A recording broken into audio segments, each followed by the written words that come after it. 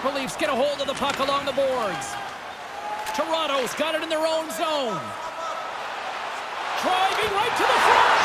Scores! That's 3 unanswered now. Well, there seems to be no way to stop them.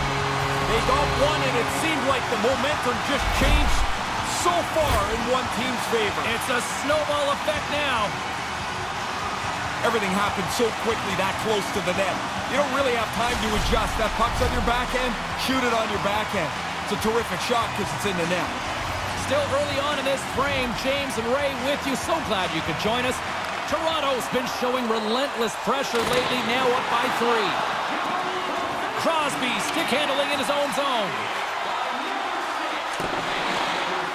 Along the half wall with the puck.